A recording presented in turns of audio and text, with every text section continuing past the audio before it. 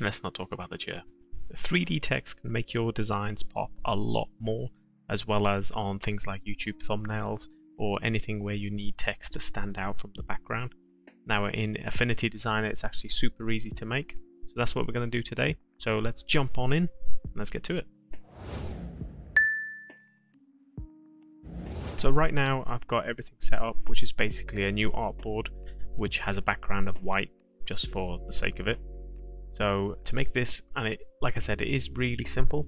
What you would do is head to the text tool, and let's make a box here, and let's just name this 3D text. We'll make it all caps just for the design. And what we'll do is let's make this white in the foreground, and in the background make it black. So this is what we start off with.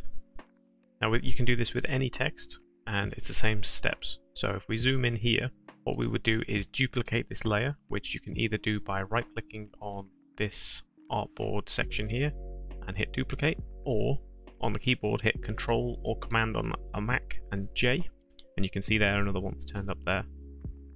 With this second one, if you grab the text and just pull it down and to the right a little bit, or if you wanted to make the 3D text in a different direction, you'd pull it into the different direction. For example, if we wanted to make it down and to the left, you'd pull it slightly that way. If you want to make it up and to the right, pull it that way, and up and to the left, you can pull it that way. So we're going to just make it so it's down and to the right this time, and it is only a little bit you'd want to do. Now if you find when you're trying to move that text layer that you're snapping onto things where, well, you don't really want to be snapping to, it's probably because you've got the snapping already on. So if you turn that off, you can actually move this a little bit easier, and you've got a bit more control over it as well. So if we leave it like that, so Affinity Designer has this sort of smart duplicating effect where when you duplicate something and move it slightly or change it slightly and you continue duplicating it, it kind of creates it in certain steps. So if I show you here, we've duplicated that, we've moved it slightly. If we hit Control and J again, you can see that each duplication is moved by that slight amount again and again. Now you just continue to hit Control and J up until you're happy with how 3D it looks. And you might be thinking, hang on, we were supposed to be making it down and to the right, not up and to the left. The reason for that is that each duplication you make stacks on top of the previous one. So the very first text that we made is at the bottom of this list here. So we'd grab this one, bring it all the way to the top, and you'd grab the rest of these. So if you click on the first layer of the background and hold Shift and click the last one, you can select them all. And what we can do is change the fill to black, and you've got some nice 3D text. Now the next thing that you can do is if you group all of these layers together, so with just Control or Command G, you can group them, so you know then that that is your background 3D effect, and you've got your text here. So what we can do now is if you grab the text layer we have and the 3D background and group these together, and now head into the effects panel and turn on the outline and make this slightly bigger, you can see you get a really nice rounded effect on everything.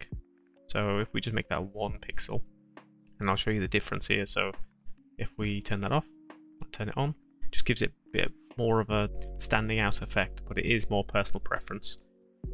But it's up to you if you want that or not.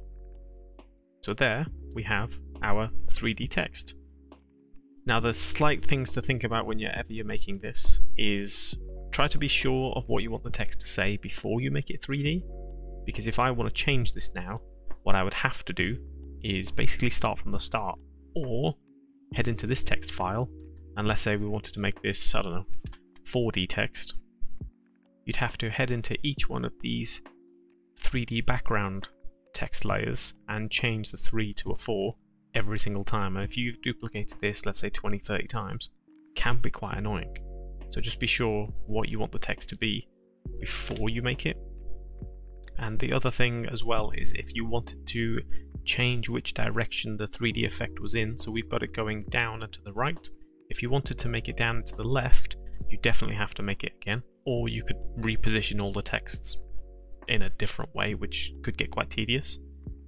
What you can do is if you happen to want it instead of down and to the right, so you'd want it up and to the left, what you could do is grab the very, very top text layer within your group, make the fill color white, bring this out of the group, move the one that you were using beforehand into the group, and make that fill color black. And now you've got it up and to the left instead. So if you made it to begin with where it was down and to the left, you can then change it so it's up and to the right, or if you made it down and to the right, it can be up and to the left, so you can edit in that way. But if you wanted to change it from, let's say, down and to the right to down and to the left, yeah, you'd have to just make it again. It'd be a lot easier. So if we head back to how it was, and what's really good with this as well is if we want to change the background color of the 3D text. So we've got this group already here. So if we grab this group, change the fill color to, let's say, a nice sharp red, we'll change the stroke layer to red as well. So as you can see, if we keep it as black, you'll have this extra little black layer here, which if you like the look of it, feel free to keep it. But if you want to keep it so that the background is all the same color, make it the same color as well. And then going back into the effects panel and change this color to the same red that we have here, as well as the stroke of the main text. And there we have. Now it's red background. So there are a few steps to change the color of the background, and you'll know if you've missed one because it will just look strange. So let's say if we missed changing the stroke of the front one, you can see that there's a black outline. If we ended up changing and forgetting to change the stroke of the background, you can see there's a black outline. Or if we ended up changing the background fill, that would be pretty obvious. So yeah, so that is exactly how to make some 3D text. If you wanted to add some more of a 3D effect to this, I would suggest just deleting this group layer and kind of starting from the start, because you can just hit Ctrl and J as many times as you want, and then you can always delete some if you find that it's too many. It does come a little bit with practice in knowing how many you want, because it can be a bit deceptive in how many times you're pressing it to how 3D you actually make it, as well as how far you make that first duplicated layer, how far you move it across before you're continually duplicating it again and again.